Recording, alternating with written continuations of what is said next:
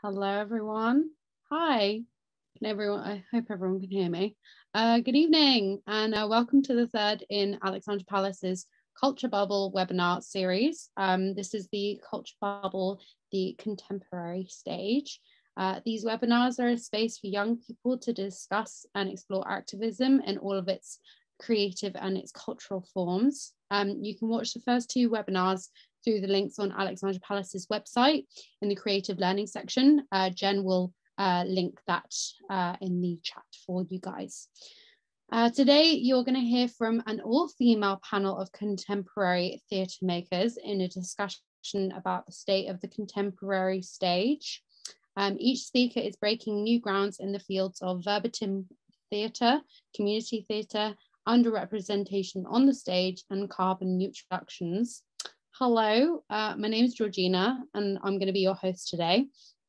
I'm a member of the Young People's Programming team at Ali Pali, who, amongst other things, organised this series of webinars. It's just about time to hear from all of our four panellists, but before we start, I'd just like to remind you that we've got closed captions available if you'd like to use them. This webinar will also be recorded, and so do remember, if you have any questions for the panel, you can put them in the Q&A function, at the bottom of your screen, and we will answer as many as we can. First up is Helen. So Helen Monks is an actor, writer, and the co-artistic director of the theatre company Lung. Founded in Barnsley in 2012, Lung is a campaign-led verbatim theatre company that tours work nationally. They work closely with different communities to make verbatim theatre and hidden voices heard. Lung creates work that shines a light on political, social, and economic issues in modern Britain, using people's actual words to tell their stories. Lung's work is published by Bloomsbury, and they have a strong partnership with Leeds Playhouse, the Lowry and Battersea Arts Centre, and have developed work at the National Theatre Studio. Helen, hello. Hello, reveal my face. It's like the Masked Singer. Hello, hi. Thanks so much for having me. Bless you. And thank you for an excuse to shower this morning. It's really great. Although I've got a new conditioner that's accidentally permed my hair, so I don't know what's quite happening. Oh my God, I dig it. Thank you for that introduction. That was literally perfect. I'm going to do a classic screen share to tell everybody a bit about the theatre company Lung and the work that we make. Here we are. So these are some actors, as well as a campaigner from the Focus E15 campaign on one of the shows that we did, marching from Clapham Junction Station, if anyone knows it, up to Battersea Arts Centre where the show was, and the audience kind of marched with us into the theatre. And I'm going to just talk briefly a bit about how we mix campaigning and theatre together, and the line is often really blurry. You've read all of this out, so I'll skip over it, but this is our sort of manifesto, and we've also snuck in there a bit of humble bragging as well about the work that we've done. But yeah, the kind of idea is that it's really campaign-led, that it's wider than just the play that itself, and verbatim is really key to what we do. We work with real people, and it's their real words that form the basis of the script. So I'm just going to do a real quick whistle stop tour through our different shows and the different work that we've made, so you can I always think when you talk theoretically about stuff, it's kind of hard to get a sense of it, so I thought I'd just talk about the actual practical work that we've done. So this was our first show, the 56, which was made about the Bradford City fire, which was a big fire that happened in 1985 in Valley Parade Stadium at a football game. And one of the things was that no one had really spoken about it before. So the co-writer Gemma was a big Bradford City fan, but from a younger generation didn't really know much about the fire that had happened. So the play was almost a piece of memorial theatre of sharing stories of the day. And it was performed at the stadium on the anniversary of the fire. And also there was a big push around the show to raise money for Bradford Burns unit. And it's where we first kind of got a real feel for how verbatim theatre can have that really electric feel when audience members are in the space listening to their own words, and also listening to relatives' words. There was this sort of thing where some people were anonymous but then suddenly heard the voice of their dad or something that they were sure a relative had said. and the kind of power of bringing it back to remembering that this is real and this is their real kind of history and shared story. Next we did E15. Here I am in the poster. This was my moment where I realised not to put myself in my own shows. Some people can do it, but for me, it was just too much work. But this was a play about the housing crisis. And we worked with this absolutely amazing campaign who saw in the picture at the beginning called the Focus E15 campaign. They're a housing group, a group of young women who were all living in a mother and baby hostel. They were all evicted from the hostel and not given anywhere else to live. So they set up this campaign, fought for their right for social housing, and ended up winning. This was a really interesting show. This is the real campaign, because we knew we wanted to make a show about the housing crisis, and we were based in Sheffield at the time, and we went to this huge housing estate in Sheffield that some people might know. It's right by the station, it's Park Hill Estate. But the problem with that estate is everybody had been evicted and moved out, so there wasn't anybody to talk to. And so we actually sort of knew the subject first and then found the real life story second, and we ended up joining this campaign and still are a part of it. But the process of making the show was 2 years of being on the streets and going to their regular street stall and going to housing occupations. And so all the interviews we did were part of that live campaign. So the script is very live and feels very present tense. And here you can see is the show, which, as you can see, we used the real banners of the campaign, and we asked other housing campaigns to donate banners to make the set a real active space. This was the real petition of the Focus E15 campaign. We were really trying to galvanise audiences to join the campaign and to sign the petition. Next we did Chilcot. Sorry, I'm really whizzing through it. But Chilcot, we wanted to mark there was a big inquiry into the war in Iraq, and Chilcot was that inquiry, and we wanted to mark the date that the inquiry got launched. So we created what we sort of called the People's Chilcot, which was a really distilled version of the actual transcripts of the Chilcot inquiry. So this is another form of verbatim that you can do, where you take real transcripts and you sort of distill them down into an evening of theatre, because I think sometimes things can be so overwhelming, it's hard to keep track of the news. But if you can really make it clear in an evening of theatre, then it gives people a bit of ownership over what they understand. But also the play intercut with the testimony of the inquiry, people who hadn't been called to the inquiry but we felt should have a voice. So this is Rose Gentle, who lost her son in Iraq, and there were also military families against war, Iraqi refugees, and Veterans for Peace, voices from those groups. And here's what the set looked like. As you can see, it was trying to sort of really make it as close to the reality as possible. Next we did Who Cares? Sorry, I'm literally like doing a biography, but this was a show made with 4 absolutely amazing young carers, so young people who look after a relative living in Salford, where we were associate artists at the Lowry. It was made as a co-production with the Lowry. And this play has had a lot of different lives, but the aim of the show was to identify hidden young carers, so young people who are a carer but don't realise that there's a term for it and that there's support out there. So the idea was that the show toured around schools, community settings, youth zones, and identified hidden young carers, and then signposted them to support from their young carer service. The play again is verbatim, as they all are, and the young people, it wasn't just that their words formed the basis of the script, they helped design the set, they helped cast the show, and their music formed the soundscape. This has just been on the radio, little plug for you, it's still on BBC Sounds. Next we had Trojan Horse, which was working with teachers and governors in Birmingham who'd been accused of Islamising their schools, was the way the papers put it. They were accused of a plot to sort of take over schools and radicalise children. We really wanted to hear their side of the story, so we worked really closely with the teachers and governors who'd been accused. And again, there was a real campaign element to the show, because their sort of side of the story had never been told and had always been skewed by the media. That is it. I'm going to stop talking at you and stop my share. But like I said, I wanted to give you a sense of the work that we do rather than just the ethos of the company, because I think the work sort of gives you an idea of what the aims of the company are, the fact that it's always campaign driven and it's always using real people's voices to tell their own stories. Thank you very much. Oh, thank you so much, Helen. That was really wonderful. Next up, we've got Hetty. Hetty is an executive producer and associate director at Pigfoot Theatre. Pigfoot is a multi-award-winning theatre company dedicated to making collaborative, carbon-neutral theatre. Pigfoot rejects the current systems that we live in, but embraces ecosystems and global connectivity. Pigfoot make devised work with and for those grappling with climate and ecological crisis, as well as running workshops for schools, young people, and theatre makers. Hetty, hello. Hello, is this good? Can you hear me? Hi. Cool. Hi. Yes, I can hear you. Amazing. So thank you so much for having me. Firstly, it's really cool to be here amongst some really amazing people who I really admire. So I'm really looking forward to what this evening holds.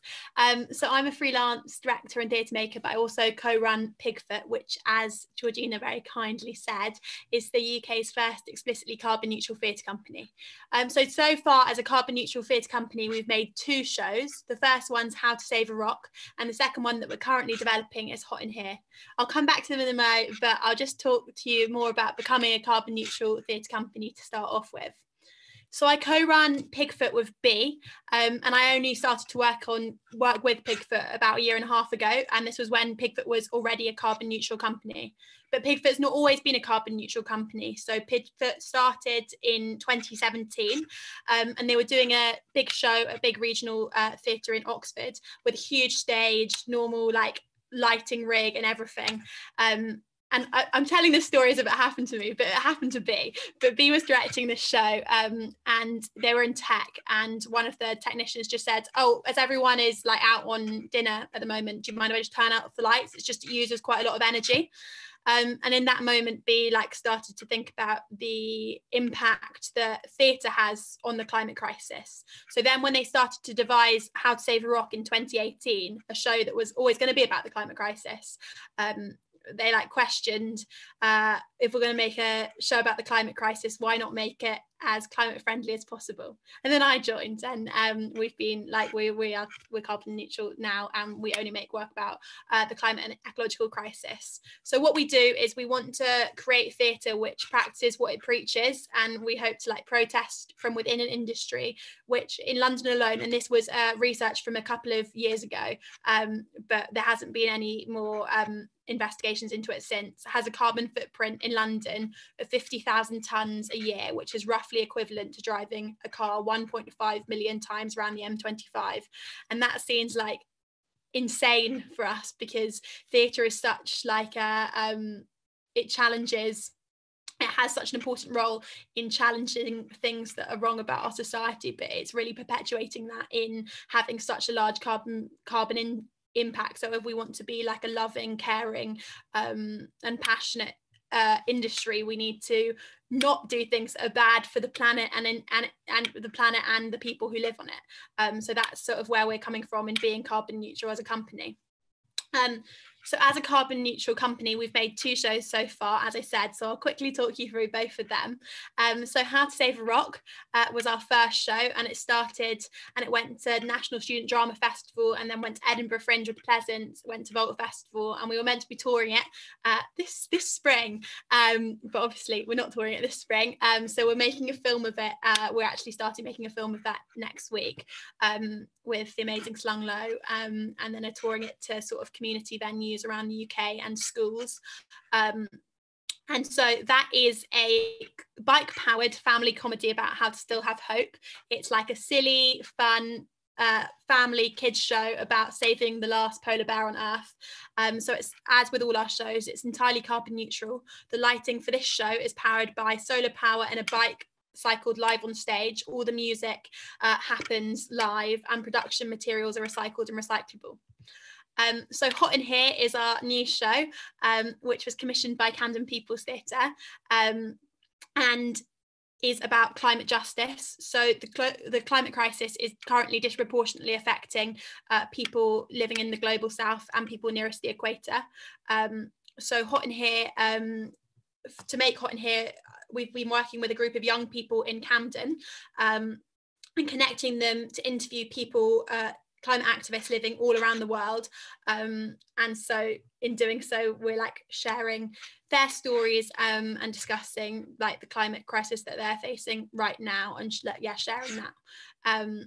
And so in doing so we hope to like empower the young people that we're working with to be like connected to these global climate activists, and to share and amplify the stories of some incredible climate action taking place across the world to mitigate the crisis.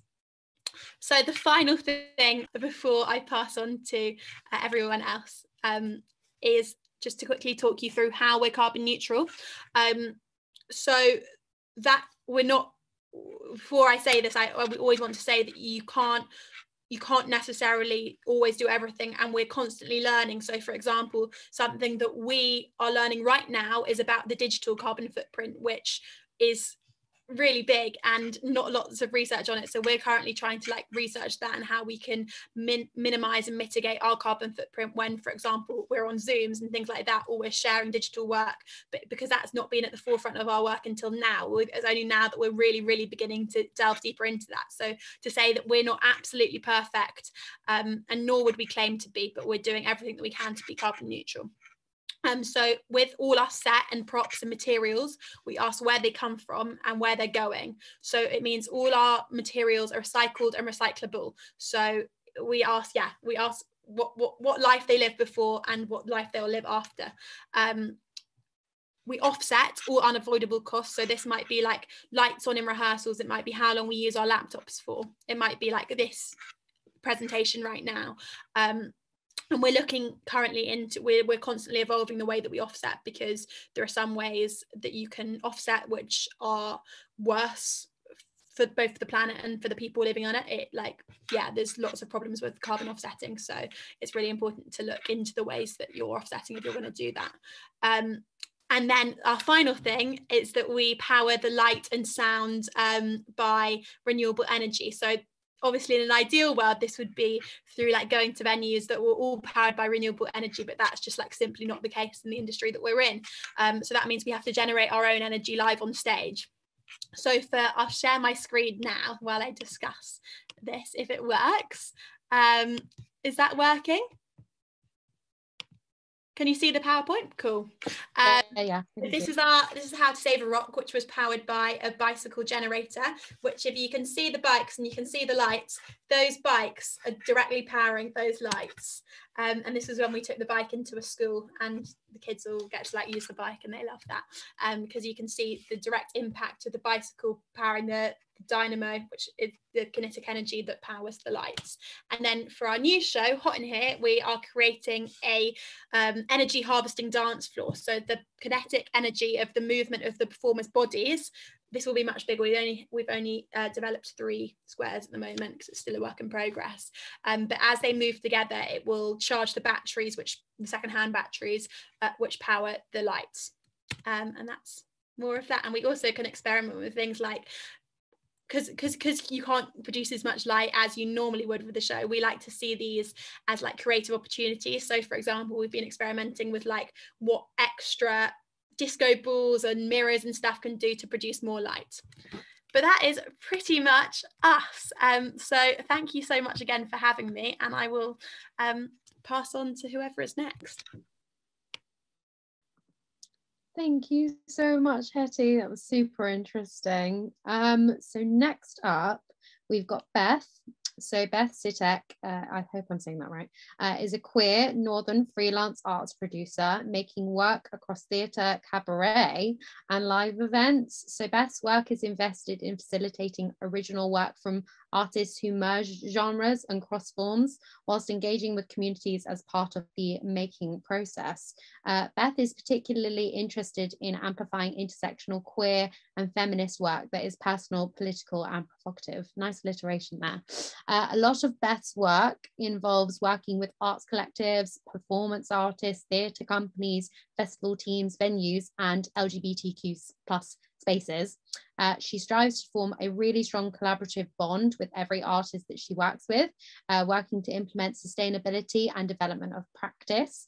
Beth is also a fierce advocate for early career artists and a queer performance artist and drag king who makes climate activist work about human nature and the animal kingdom. Beth, did I get all that? You're describing someone mental. Who's that? No, that's perfect. That describes me perfectly, I guess. Yeah, thanks so much for the intro. It's really lovely to be here. So yeah, I think I guess I'll just talk a little bit about me, just to give you an idea of kind of where my activism comes from and just a better idea of my work and what I do. So I am a freelancer. I've only ever been freelance. I've never worked for an organisation. And yeah, so I graduated from the University of York 2 years ago, might even be 3 now, 2018, in theatre, writing, directing and performance, and kind of came out of that course, didn't really know what I wanted to do.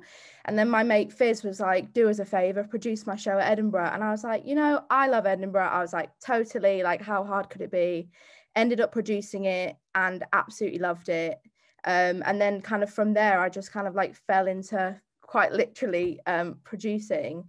I think, yeah, like the things that I love and what I pride myself on doing is really supporting artists and thinking about how we can be as sustainable as we can be in an industry which is, you know, actually really hard to get into.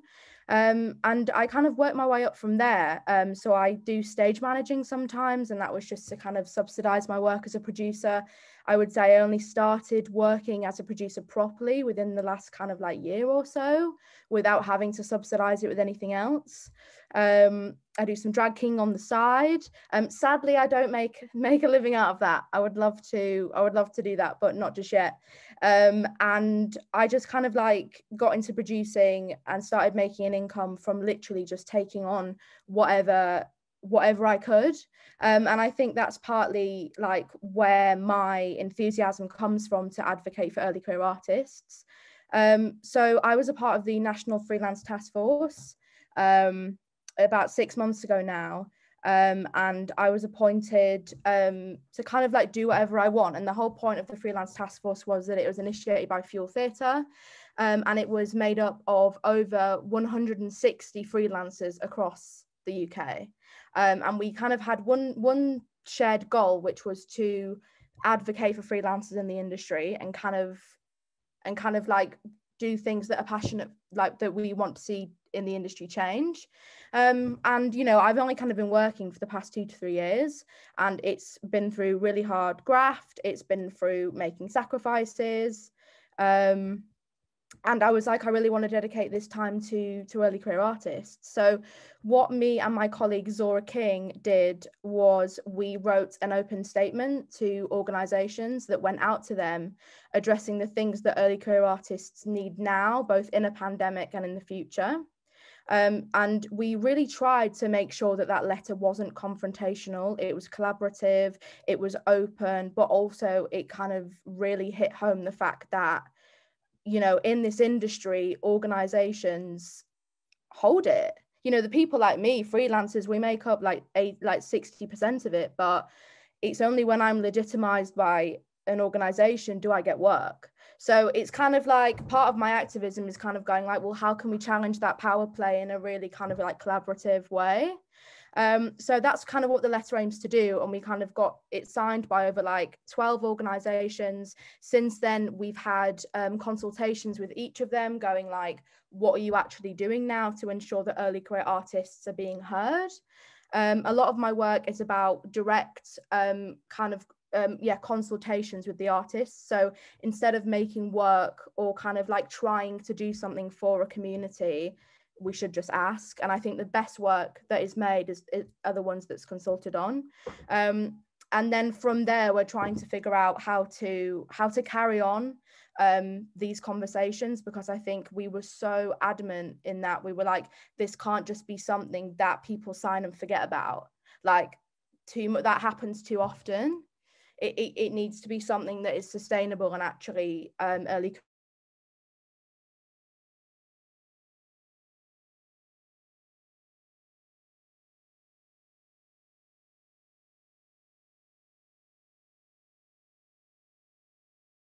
career artists, getting them Arts Council funding. I'm an access support worker for the Arts Council, so do my best to try and support people in that process, and specifically making work across theatre, cabaret and live events. And I really like things that are merging genres, quite weird, like interdisciplinary, and have been part of, I've done like, you know, all the fringe festivals and done CPT and the Albany, Vault Festival, the Pleasance, the Royal Court.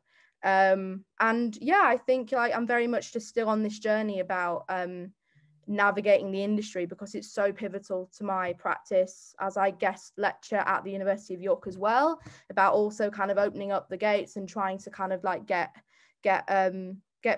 well, just kind of like grads or early career artists through the door. And I think that the most important thing that I've learned is that in this industry, we always tend to say that early career artists are under 25, when that's not the case at all. And I think actually this pandemic has really helped us open up those gates. And I actually think there's more empathy than there ever has been. And I think that's really, really exciting. And I think now is a really interesting time to get conversations moving and to sustain them and support artists who are the future of our industry more than ever. So yeah, that's me. Thanks so much. Thank you so much, Beth. That was really interesting. So lastly, but absolutely not leastly is not a word, but you know, whatever.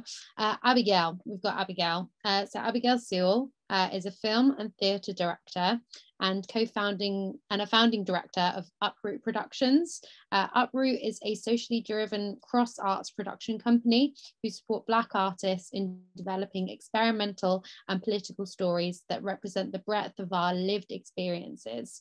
Abigail's work is driven by the transformative power of storytelling.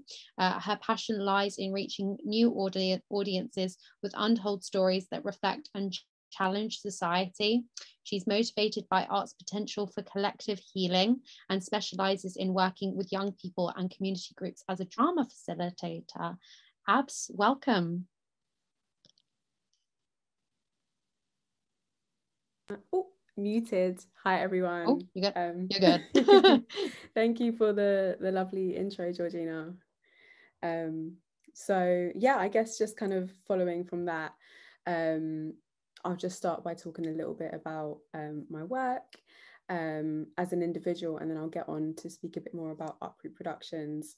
And so I think that our values obviously align, and so it's useful to get an insight into myself as an individual. So it's always strange hearing about yourself, hearing it reflected back.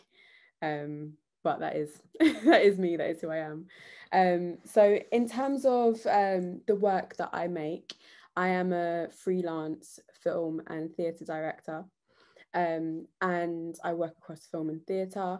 I'm starting to focus a bit more on film more recently, so my background is predominantly in theatre, and I don't think I've ever told a story that doesn't centre Black women in some way. And it often centres the joy of Black women, because I think that often when we're telling stories that are in some way related to race, it's often the struggle stories or the trauma stories that are showcased, which I think has a lot to do with the interests of the producers or the programmers.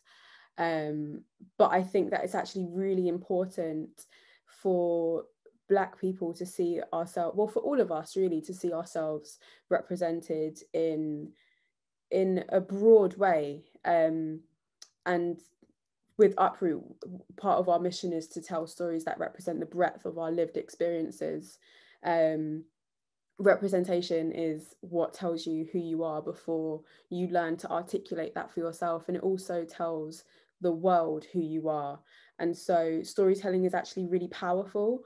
And I've learned that even more so through working as an artist. But I think that even those of us who engage as audience members solely will recognize that there's this feeling, isn't there, when you leave the theatre and you've just seen this show and it speaks to you in some sort of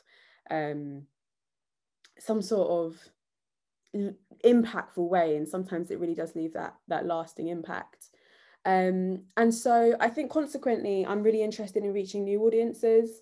It's all part of the same thing, really. I think to tell these new stories, they need to be reaching the right people. And it's really easy with film, for instance, to,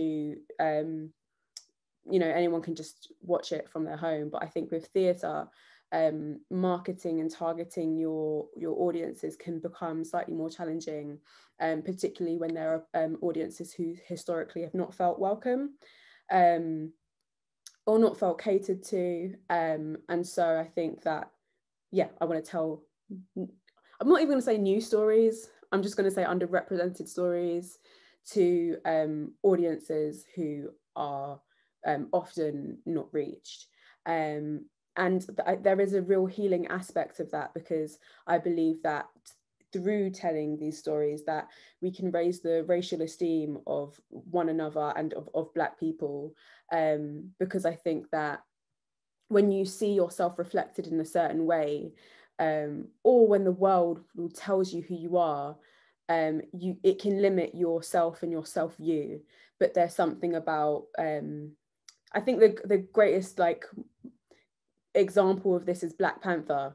Like, I just love seeing like young, and Black Panther isn't necessarily the sort of story that I myself want to tell, but I think that there's just something so powerful about seeing young Black children just looking up to the characters and just knowing that they too can be superheroes.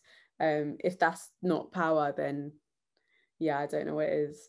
And in my work as well, I often work as a facilitator with communities and young people, primarily with National Youth Theatre and the Royal Shakespeare Company. And so a bit more about Uproot. I'm founder and director of the organisation, and it's a socially driven cross-arts production company that Stephen Kavuma and I launched last year after the success of This Is Black at Bunker Theatre. And our work really has three strands, which is artistic creation, artistic development, and artistic outreach. And so creation is just really telling those new stories. Development is about offering new opportunities for artists and ensuring that Black artists aren't overlooked or are empowered to do the work that they're already like so brilliant at. And then outreach is slightly more about using arts in either therapeutic spaces or in spaces that are just more well-being focused, or about targeting people outside of the typical theatre space, I would say. And so last year in December, we launched the company in August, so we're kind of new anyway. But we launched This Is Black 2.0 in December, which was an interactive digital exhibition which featured short films, poetry, photography, and critical writing from 10 brilliant Black artists. And that piece of work was in response to the murder of George Floyd and all of the tensions that arose throughout 2020 that, to be honest, it obviously existed before, but it just felt like we were really in a pressure cooker. And I think with the backdrop of COVID, which we have seen has discriminated based on class and race. And so, yeah, that project served as an artistic outlet and an expression. And we also are currently running a training program called Uproot Connect, which it offers a space for 10 Black artists who were at risk of leaving the industry for various reasons, space to train, but I'll talk a little bit more about that later. Yeah, I want to show a little snippet of just the start of This Is Black. I was having some real technical difficulties earlier, so I'm going to give this a whiz. I'm rooting for it. I'm approaching this with confidence. I believe that this is going to go really successfully. So just give me a moment while I try and share my screen. I'm getting like hype in the chat that you lot can't see. The panelists like, yeah, it's gonna work. It is gonna work. It so is gonna work. Okay, I can do it. Sharing screen. optimizing for video clip. Share. Okay. Can you hear? Yeah. Yes, amazing.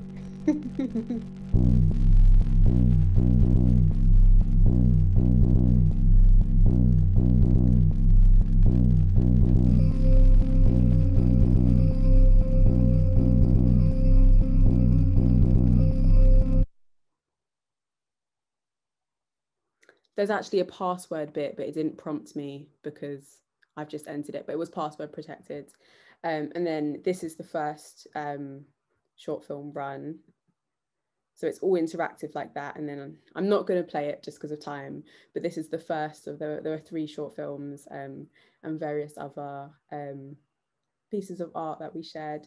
But that just gives you a kind of sense of what the event was like.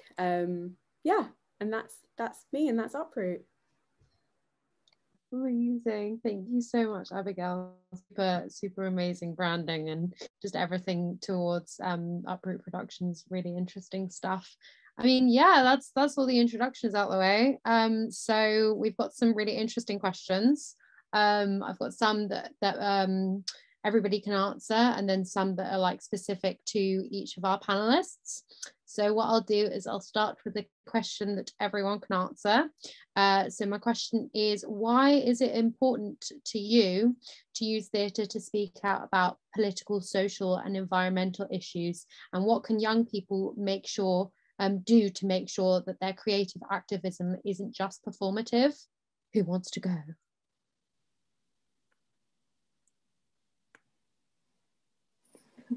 Well, now we're going to be really polite, aren't we? Go on, someone put me out my misery. I can give my 2 pence. I think when I heard this question, I think what kind of sprung to mind for me was like how, for me, like my job and like theatre and like the stuff I do is so integral to community. And I think that actually like the reason why I got into theatre was because I went to Edinburgh Fringe and it changed my life.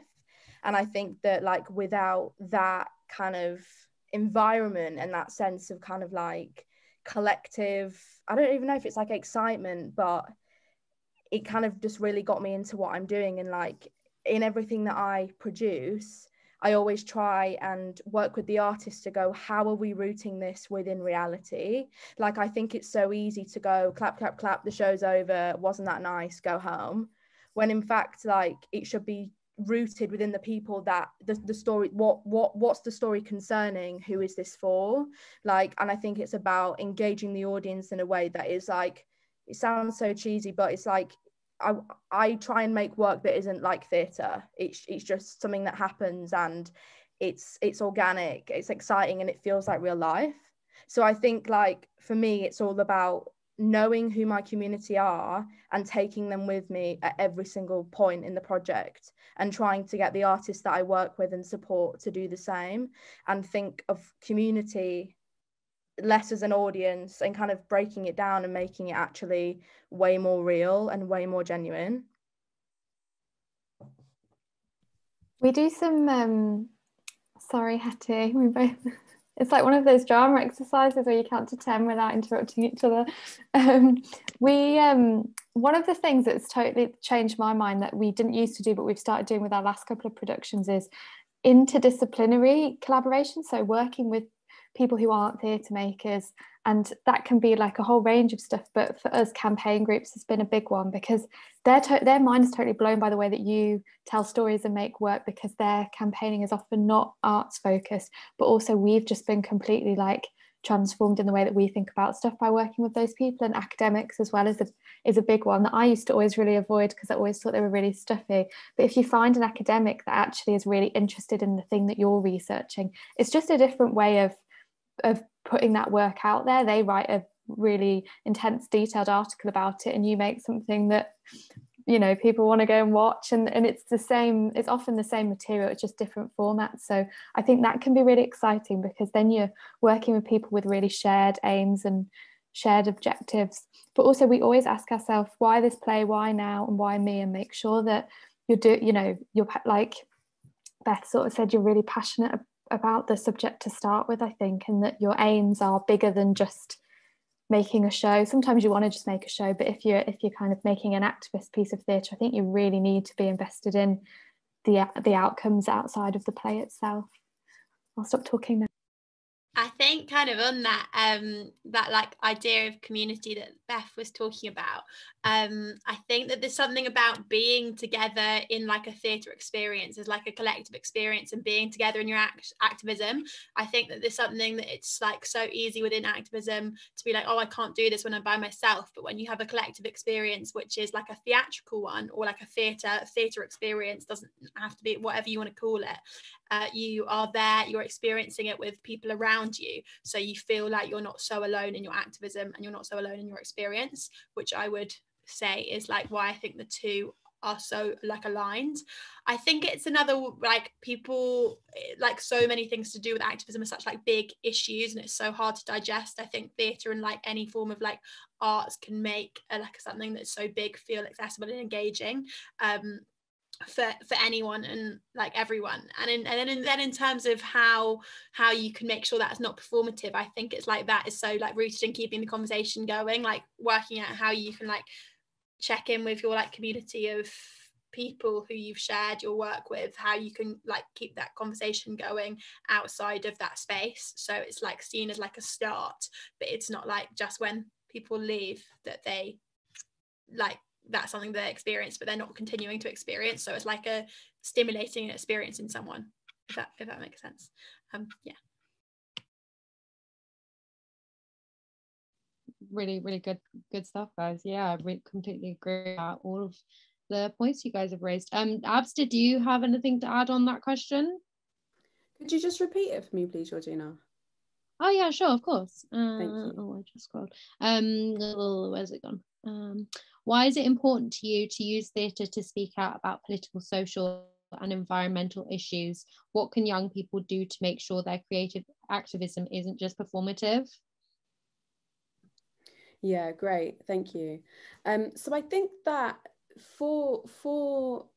I think the starting point, as some other people have already touched on, is just knowing your why. I think that art reflects life, and of course life has political, social, environmental issues, and so these things are going to show up in your work naturally. And I think that to ensure that you are doing these stories justice, that you just need to ensure that you care and that you consult and that you also include those who are affected if you're ensuring that if you're telling a story that isn't necessarily one that you're always familiar with. And I think there's a lot of debate around who has the right to tell which stories, and I don't think there is actually a definitive answer. I think it can sometimes be complex and layered, but I think that just have those questions in your mind. Also, I assume this has been everyone's experience as well. Just be prepared to do something for a really long amount of time. I think that projects are just so long, particularly if they're really engagement-led or campaign-led. They should be long because you should be interested in that sustained legacy of the project and thinking about what the different stages are. But it does mean sometimes it feels like you're digging and you're not necessarily getting anywhere, but you just have to keep tunneling for a really, really long time and be a bit obsessive about it and not be put off by how long change can take, I guess. Yeah. And as well as that, theatre is something that is so uniquely live when it comes to storytelling. And so why theatre is another question. Why have you chosen this art form? And I think that what better space for community engagement and to get people, when we can, together in a room, or maybe not in a room, wherever you want to get people together, or however you want to engage people. But there's something about liveness that I think is so magical, and it's just yours to hone. I guess like that thing of like wherever you want, that can be, that's like I think that's such an important thing. Like, where are you sharing it? Like, how are you, like, you can't just expect audiences to come to you. And I think that's something that we're really like starting to work to do now with Pigfoot. Is like, well, we can say we want to reach these audiences, but you can't just then expect them to come to, like, we can't expect people to come to us. We need to be like, okay, so where are these audiences that we want to reach? Who is it who we want to share this message with, and how can we take our work to them? Because it's not anyone's responsibility to come to us. It's our responsibility to go to people, and to like make people feel welcome by going to them, because I think theatre as a place, as a location, is so inaccessible to so many people because they can't go or because they don't feel like it's for them. And I think it's really important to make sure that you're taking theatre to spaces where you are reaching those people. Lovely. All right. Well, I've got some questions as well, as I said, that I was going to ask people individually. I was going to direct one to Beth. And my question is, where is it? Here we go. How would you describe your role as a producer to those who might not fully understand what that role encompasses? Are there any other exciting roles in the world of theatre which people sometimes overlook when starting out?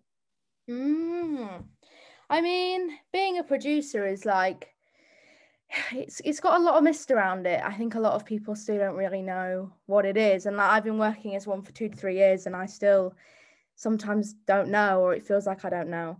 I think ultimately, like, to me, a producer is someone that supports an artist that they believe in.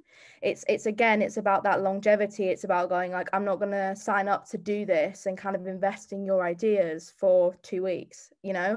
And it's kind of like, I think a producer is someone that is excited by the work that they see. And it's kind of, it goes back to kind of being like, I think being a producer for me is so integral to my identity. And it's kind of, sometimes it can get really hard to kind of go, is this who I am? And you start to like brand yourself, particularly as I'm freelance, you know, kind of, I am my business, I am my organization. So I think that's something really interesting that producers face, is going like, do I want to make this work? You know, does it feel right? And I actually feel like for me, it needs to feel right for me to really feel as though I can support that artist.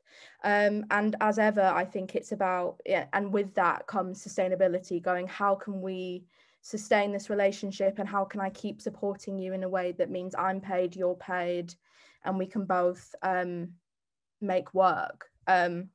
And I think as well, it's about being a yes man. I think being a producer, I want to be that person that goes, yes, we can do that. We're going to make it happen like X, Y, and Z. I think it's so important to do that and to hype people up. And really, and again, really understand what that artist needs in order to be supported. Rafia Hussain, also a independent producer, has made a How I Work manifesto. And it is a godsend about being like, are we being transparent about our working hours? Do you want to WhatsApp me at 11:30 at night? Absolutely not. Like, knowing what's okay, I think as well, is massive. And I think it's also about managing expectation. Like, sometimes you got to go, we're making work in a pandemic. We can't travel to, you know, Basingstoke. And it's rubbish to go, we can't do that, but it's part of the job, managing those expectations. In terms of other roles that I think are overlooked, for me, I feel like I've got a bit of experience definitely in stage management, venue management, and kind of being a technician. And I think for me, that's really elevated my practice. So I can also be really supportive in that and kind of really walk the artist through it, and also have an opinion. I think often producers are the people that do the admin, whereas for me, if I'm not creatively involved, or if I don't feel validated in the process, you're going to lose me, because that's not, I don't want to do that. So I think it's about also having an awareness for all of the other roles in the room, because it makes me understand the project as a whole and our team dynamic. But I think technicians, project managers, production managers, stage managers, like, absolutely integral people. And you just don't see schemes for stage managers. You don't see like development programs for production managers. And I think for me, that's also really integral to kind of my activism as well, going, how can we make these backstage roles more visible. Yes. Wonderful. Thank you so much. It's really, really good stuff.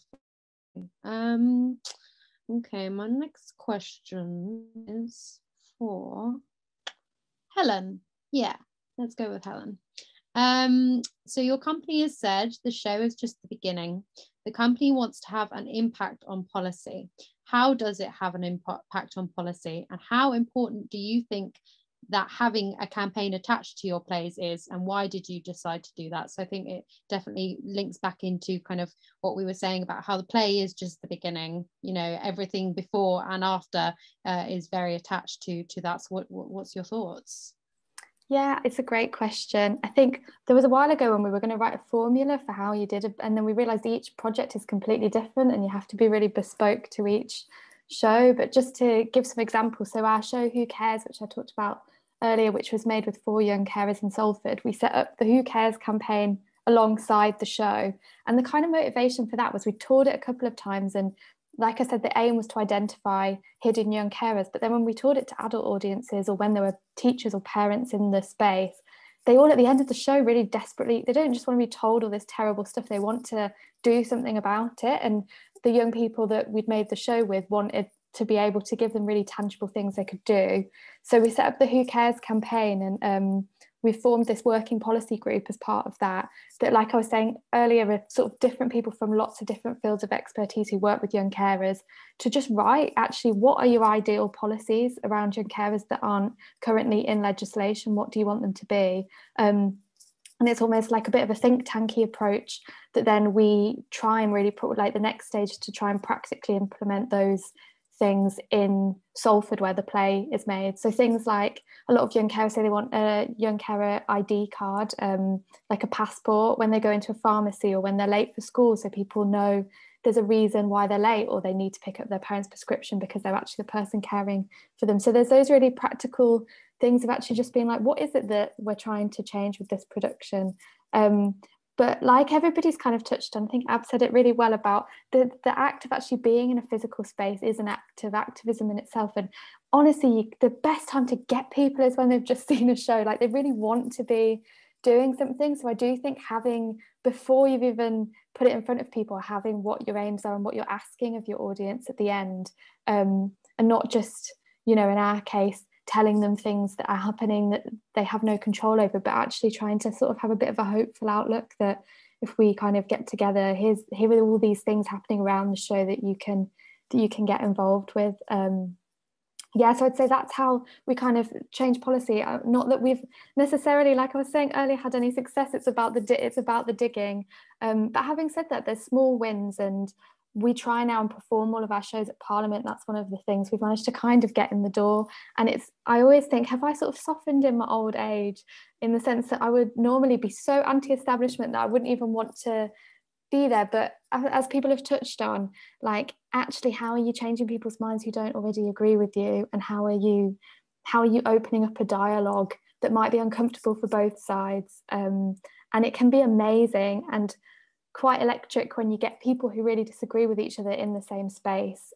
So for example, with Trojan Horse, which is the show we just toured, there's a prevent review. So prevent, the policy that's mandatory in schools and other education settings, and, you know, in my opinion, is incredibly racist as a policy. It really predominantly profiles Muslim students in schools. The referral cases are much higher than the cases that are then followed up. So it's a sort of anti-terror legislation that makes teachers essentially survey their students. And there's a review happening into that at the moment.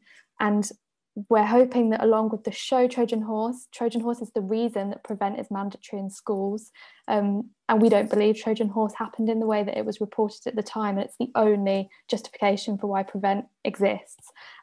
So using that alongside the Prevent review, so the person who was chairing the Prevent review, we managed to persuade him to come and see the show, which was amazing.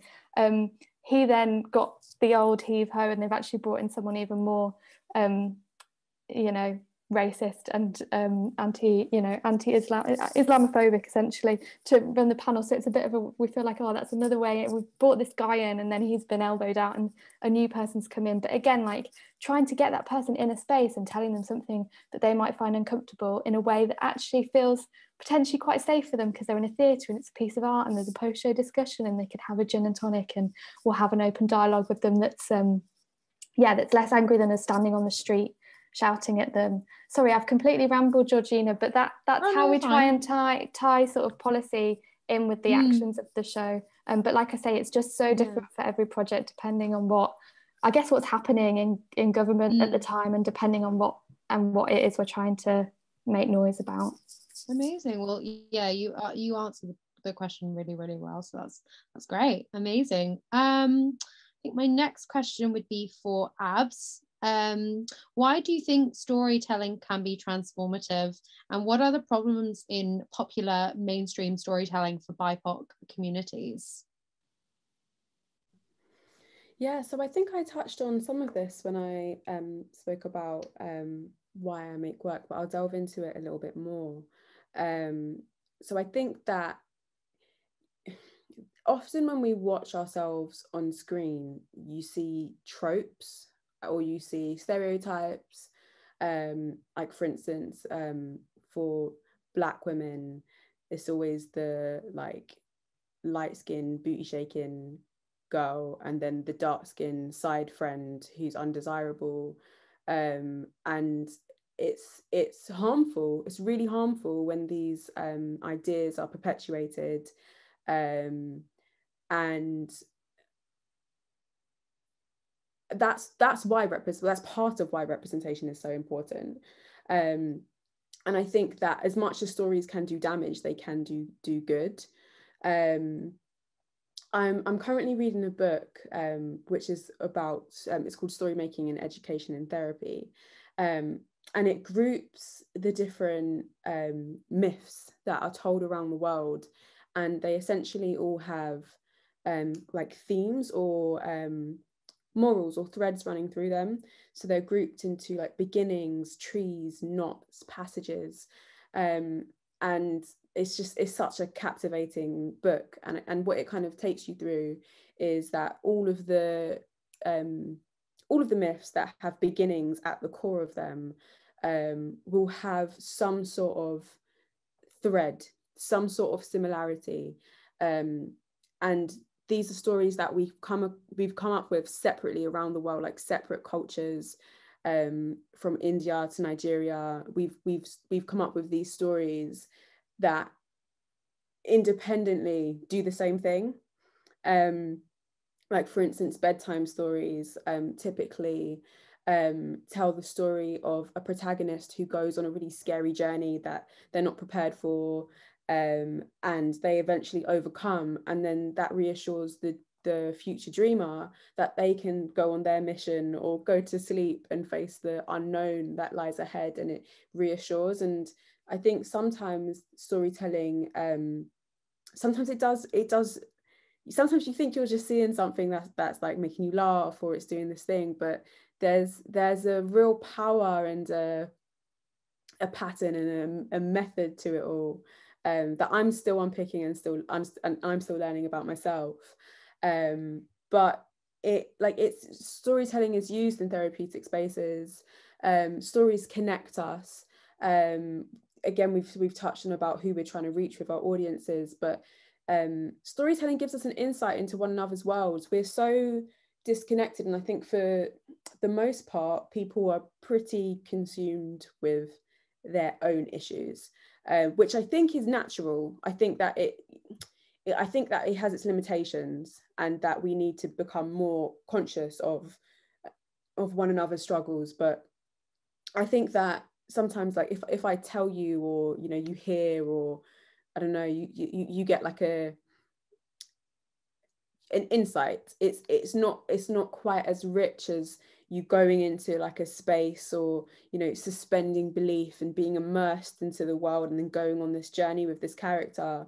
And I just think it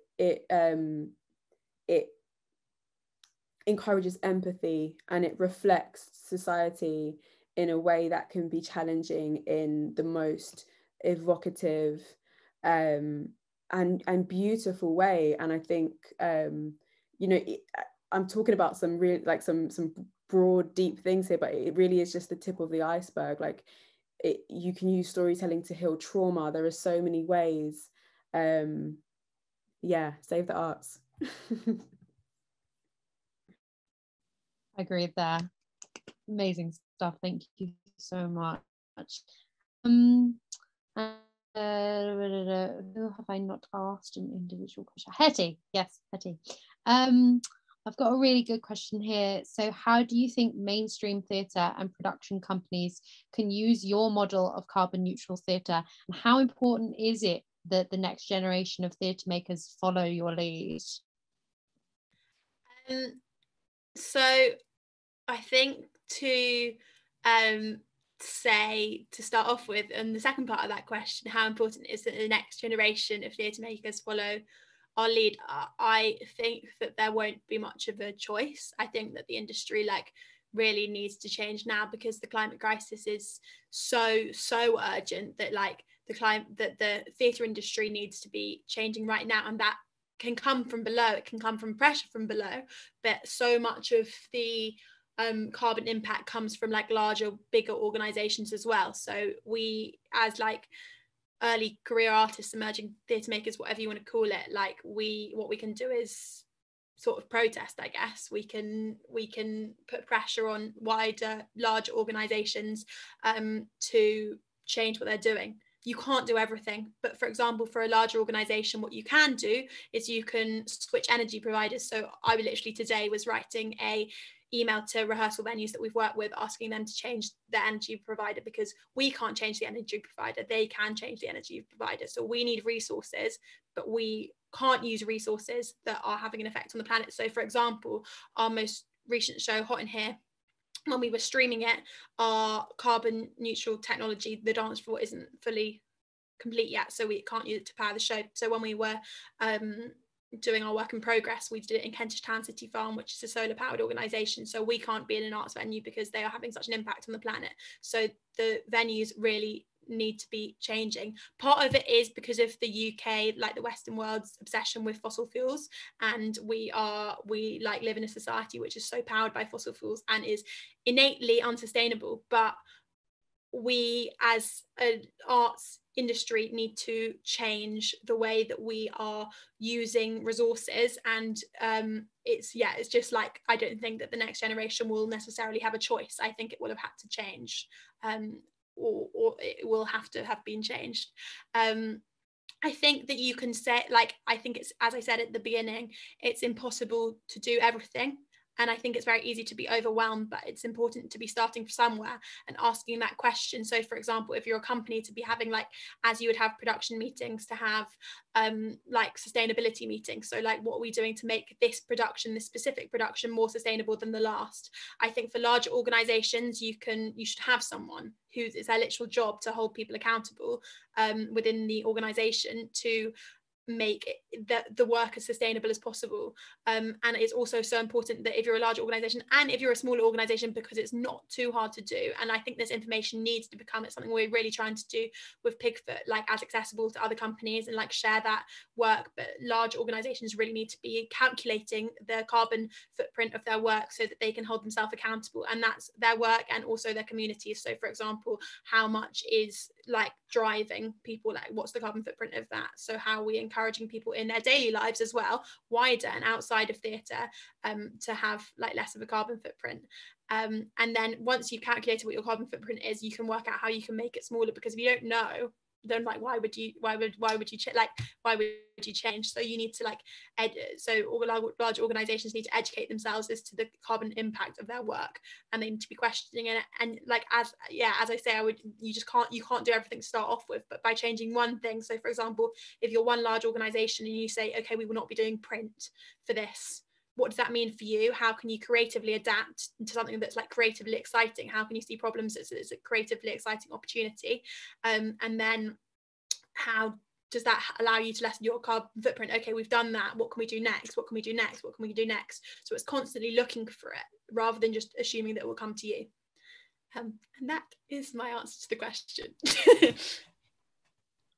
Amazing stuff. No, I completely agree. It's really interesting stuff, definitely, about what Pigfoot do with carbon neutrality and trying to like quantify what it actually means in the bigger scope of things. So thank you. So yeah, I've asked questions for everyone specifically on what they do. I thought, as we're in Women's History Month, it would be remiss to ask what obstacles, if any, have you felt being a woman in the theatre industry has like brought you? Have there been any benefits, any drawbacks? Whoever wants to go first can start us off.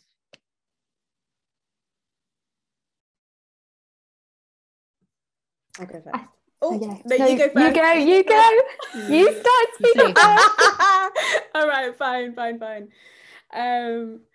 Do you know what? It's so hard for me to because like sometimes I'm sitting in a room, I'm actually looking around and I'm like, is it because I'm black? Is it because I'm a woman? Is it because I'm young? Is it because I'm working class? Or is it because I'm a black, young, working class woman? And I think it really is just impossible to separate them all. It's all about. But I think as a director, it can be really challenging when you're holding a room. I think that actually, I don't want to stereotype, but based on my experiences, I've found it even more challenging with older generations, which I think maybe says that there's some sort of positive shift. And I think that one thing I'm kind of working on remembering is that like how other people feel, what other people think is not my responsibility.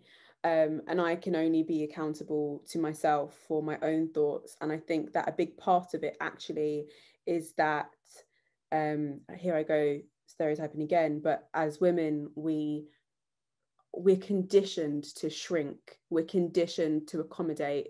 It literally broke my heart. I was doing a workshop in a primary school, and it was literally like, okay, everyone go and sit on the bench. All the boys went and rushed to the bench, and then the girls, like, they just moved out of the way. They didn't even try. Some of the girls, the bench was empty and they sat straight on the floor. And it wasn't because they didn't want to sit on the bench. It was because they were just being accommodated. And I like nearly choked, because I was like, you lot are 6. You're 6 and you've already learned not to take up space. So I think like part of it is just like coaxing yourself as a woman and knowing that my voice is valid. Being bossy isn't a thing. Like, I'm a boss ass B. Can I say ass? I said ass. I said B though. I did. Yeah, and so I think it's hard because of the external, and it's additionally challenging sometimes because of the internal. But there's just a lot of unlearning to be done.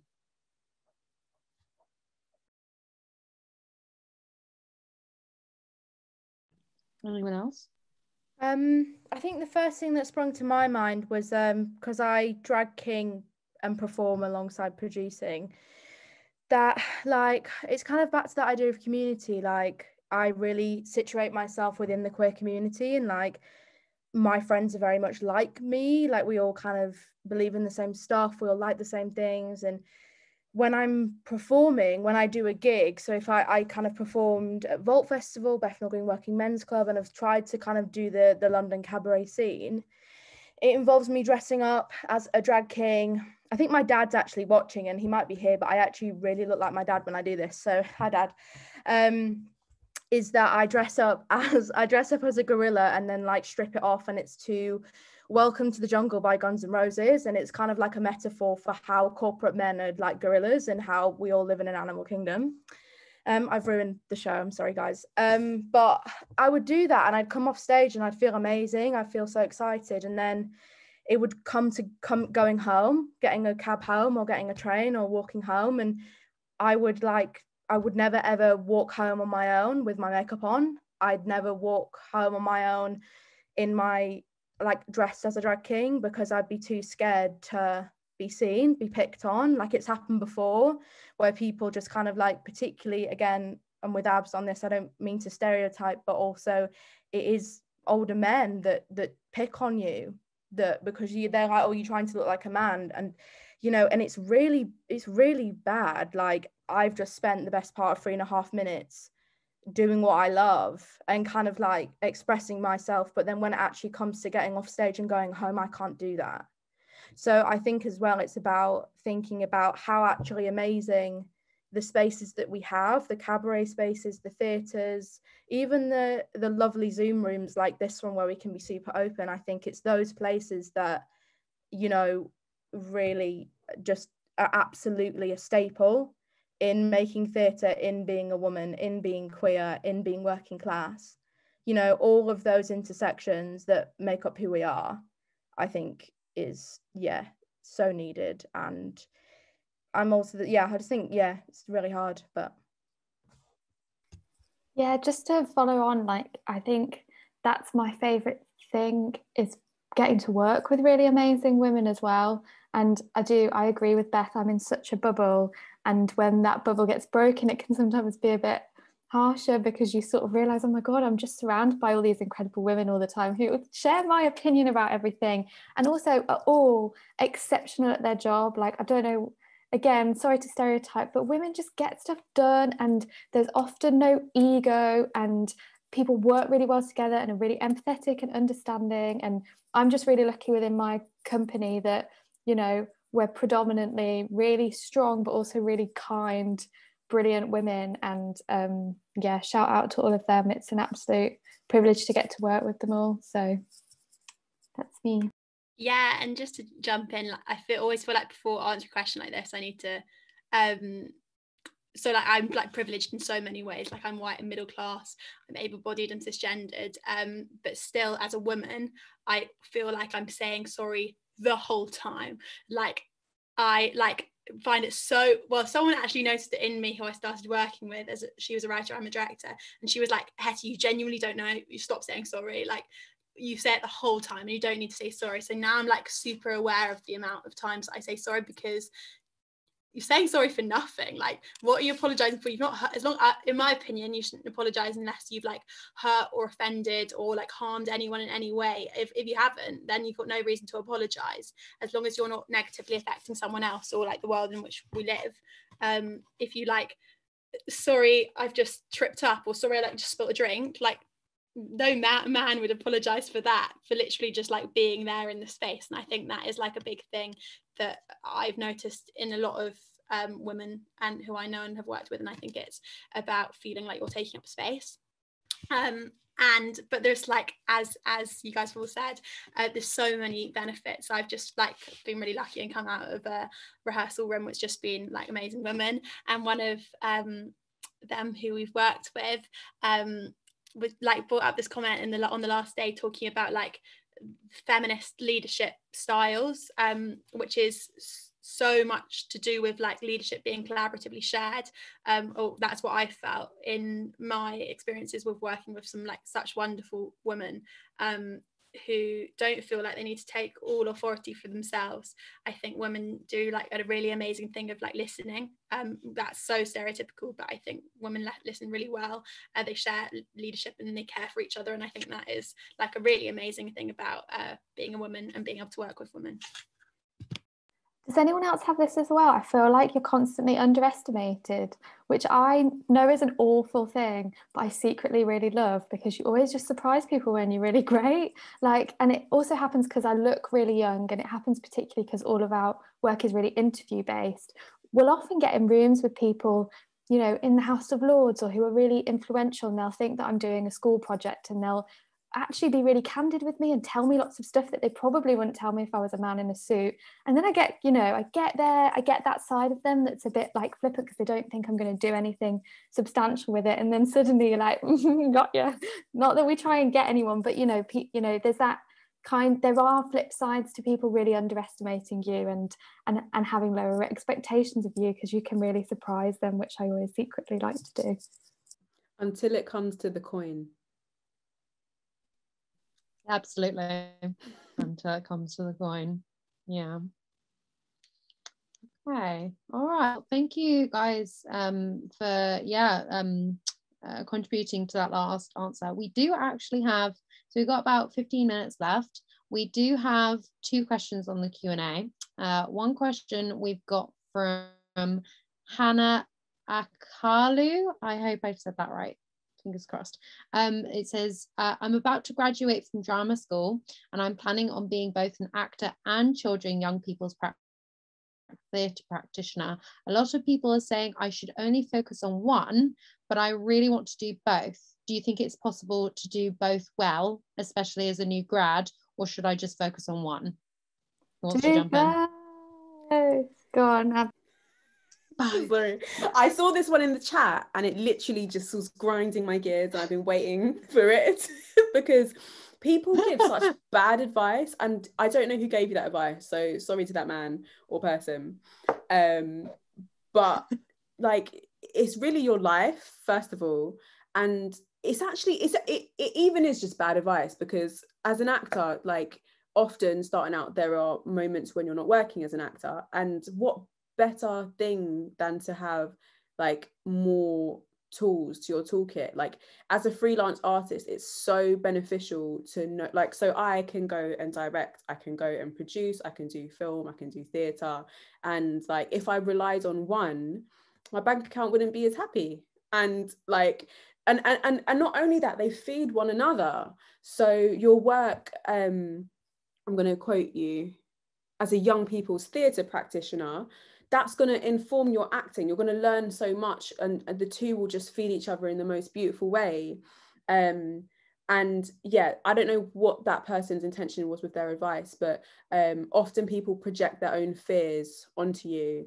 And like, I just want everybody here to know that there are absolutely no limitations to what you can do. If you want to be a pilot and an actor, do it. Like, whatever you want to do, you can do it, and just always follow your heart, and your heart will not lead you astray. Yeah, I had a big instinct on this. I was like, absolutely do both. When you said I really want to do both, I was like, ding ding ding, like, you've answered that question already. I mean, I think definitely what Abs has said, and I think there's like this weird stigma of like you having one main discipline and then the rest is like side hustle, and it's like, no, none of it's side hustle. Like, it's all just my discipline. And I think that the more we try and break down that stigma, the better.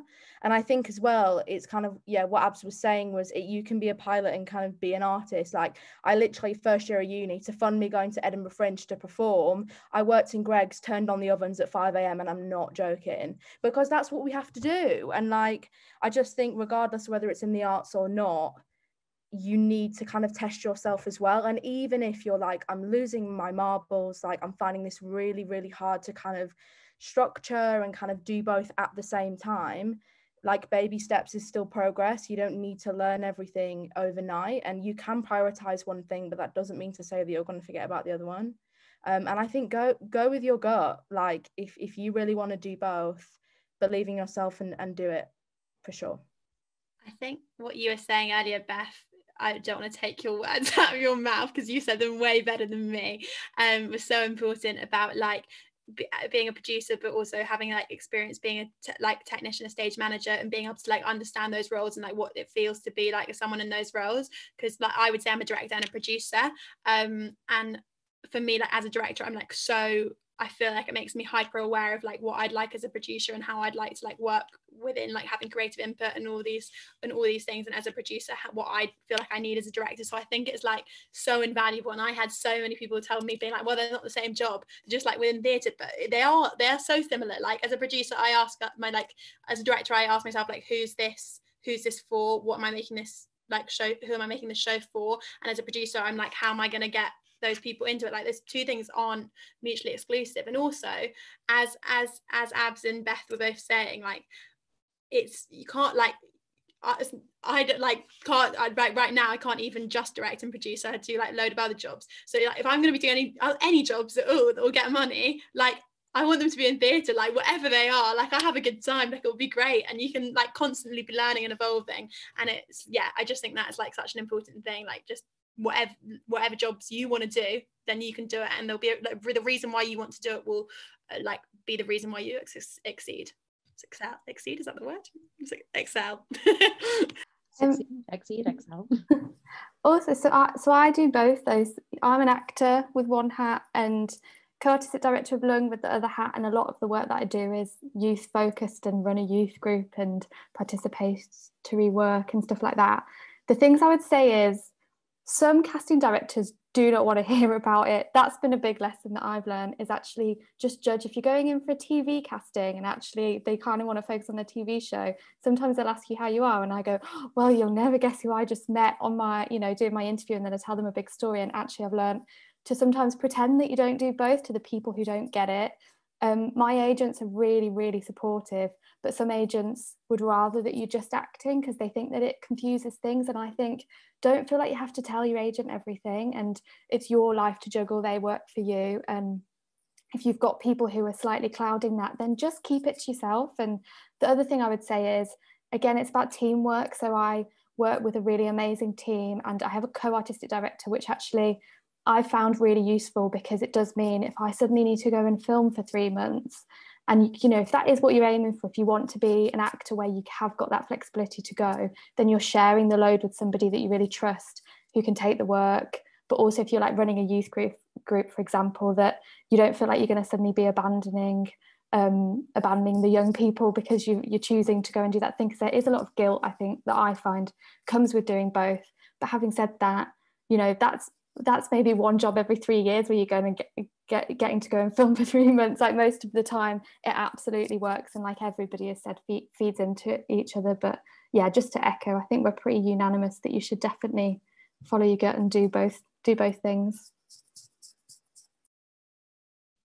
Amazing. Oh, thank you so much, everyone. We're rallying behind this almost graduate. So yes, we really hope that you take heed of all those words.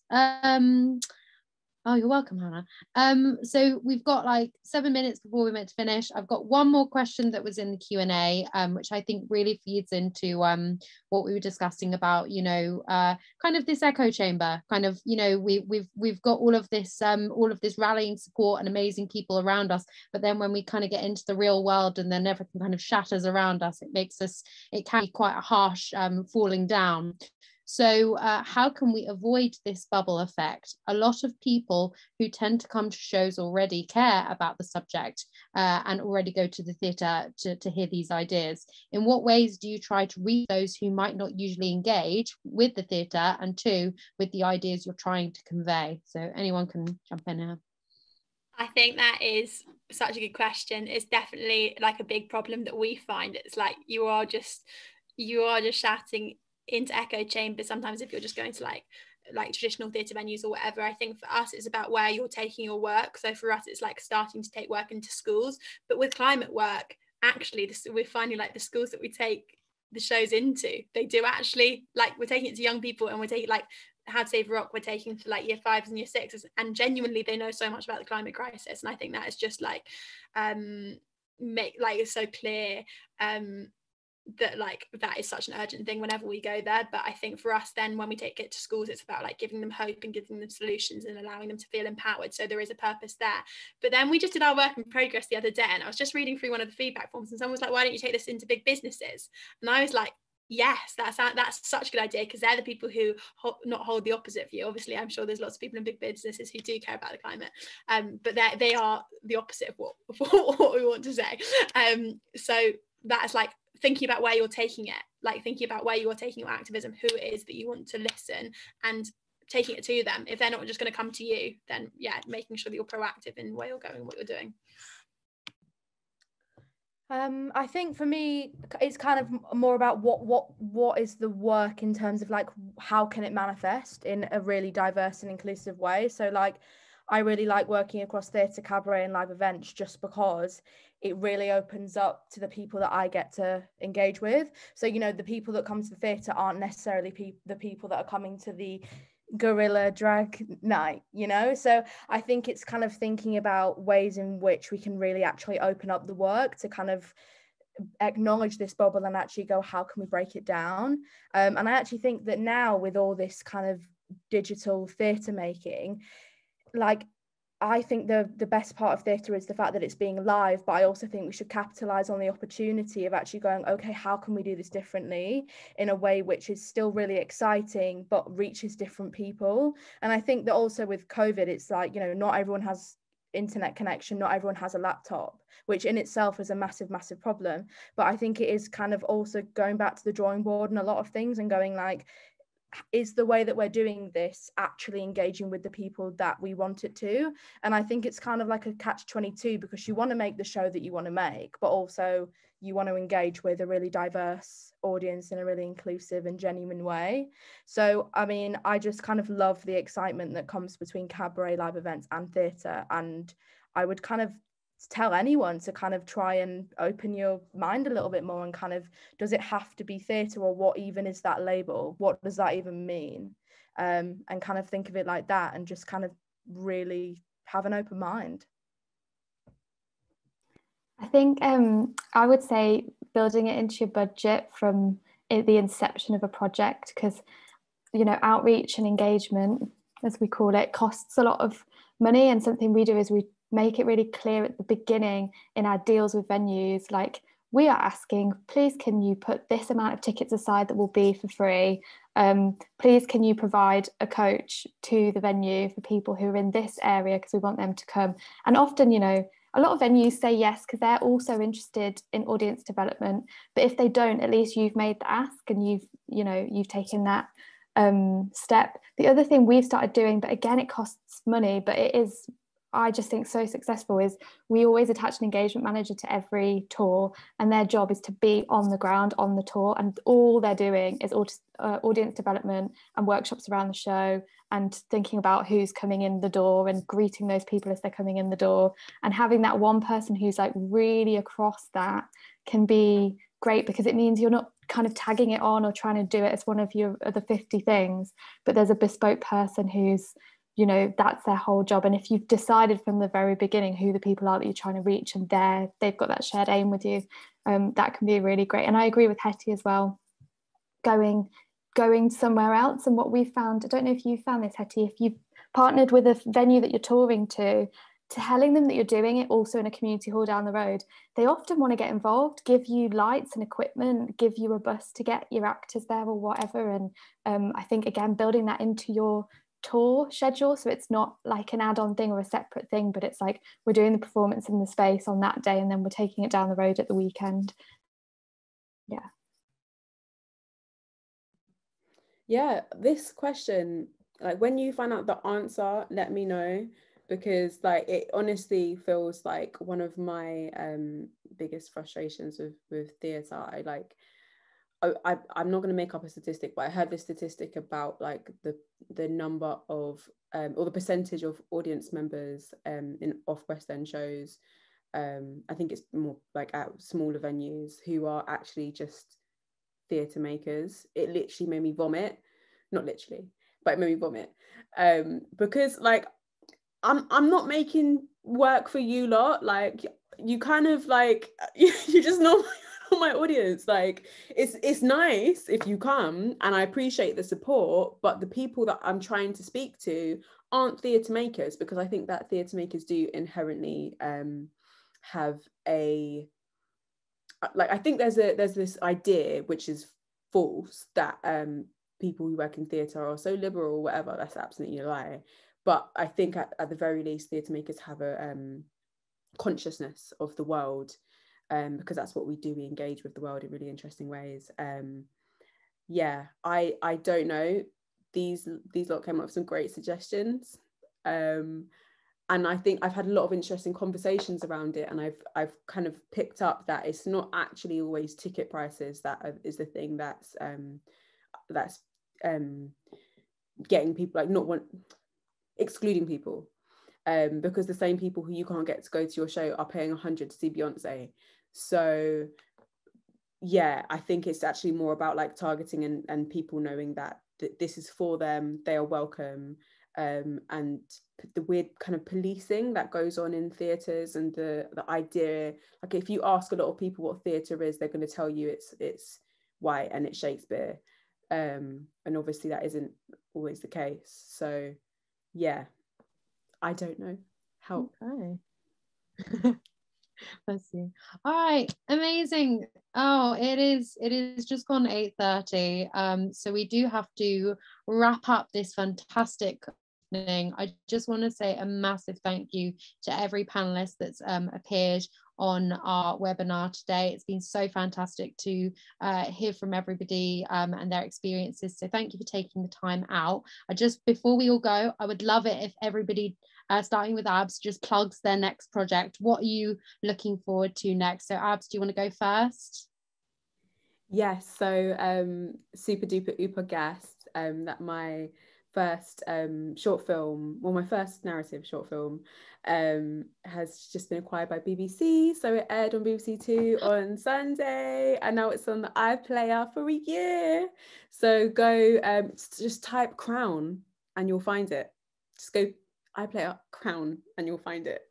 So yeah, hope you enjoy it. And that's a Uproot and Phases Collective co-production. Amazing. Okay, Hetty, what is coming up next for you? So we are making this digital tour of our family show, How to Save a Rock, which we're going to take to stream to schools, but also publicly through venues. And we're also developing our new show, Hot in Here, which hopefully will be able to happen at some point. Who knows when? But it's being developed. So that's happening. Yeah. Amazing. Beth, what's next for you? An artist that I'm working with called Bonnie Adair. She has a sharing at the Actors Centre, a digital one, of course, the best theatre in the world, Zoom. That is happening at the end of this month. It's going to be streaming. I think, no, we're filming on the 26th, and then we're going live on the Actors Centre website on the 1st of April. It's called Normalcy, and it's about lived experience of coming out, being bisexual, and your family kind of having a bit of an opinion on that, and actually how the people closest to us can actually be the biggest judges. But it's going to be stunning. So yes, would love to see some friendly faces. Amazing. And last but not least, Helen, what's next for you? I'm trying to think. So, well, Who Cares, which I've talked about a lot today, has just been on BBC Radio 4 as a radio show, and that's up on BBC Sound, so you can listen to it. And alongside that, with the Who Cares campaign, one of the things that obviously young carers have been really, really impacted by COVID, and their caring responsibilities have gone up, but also they're disproportionately from low-income families and have been really affected by digital poverty. So we've launched a fund called the Digi Fund, and we're trying to raise £5,000 for young carers to get them laptops and Wi-Fi. So if anyone knows anyone with a disposable income, if you go to our website, Lung Theatre, and tell them to chuck us a £5 or whatever, that would be amazing. Oh, thank you so much, everyone. And all of our attendees that have come onto the webinar, thank you for listening. One just very quick thing, just in like how we phrase some of our for the event tonight, we did use the term woman with the X in place of the A. We just want to clarify that obviously we've heard a lot of using this term in negative ways in anti-trans organizations and communities. We just want to clarify that we weren't using that as like an anti-inclusive term. We wanted that to be inclusive, but we do recognize that sometimes that has been used in the wrong context. We just wanted to let everyone know. But thank you so much, everybody, for coming. Enjoy the rest of your Wednesday evening. Thank you very much. Thank you so much. Thank you. Thank you. Bye. Bye. Bye. Bye. Bye. See you later.